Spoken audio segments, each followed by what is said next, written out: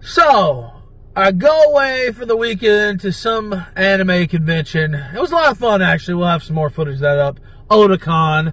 I'll have more footage of that up soon. I come back.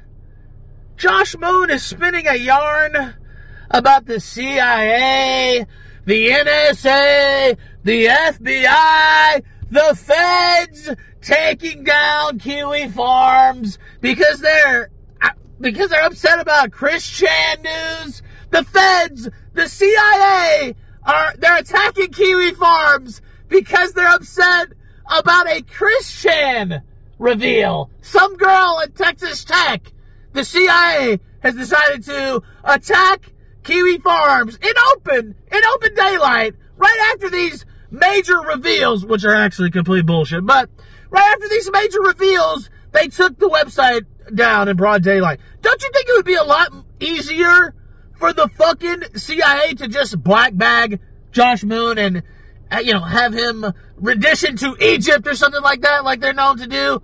Why would they need, they know exactly where he is, by the way, with zero doubt. Why would they need to DDoS Kiwi farms? This is the most absolutely dumbass thing I think I've ever heard in my life. By the way, I'm back. Tequila Sunrise in the morning. Odyssey.com/@the Ralph Retort. Odyssey is king.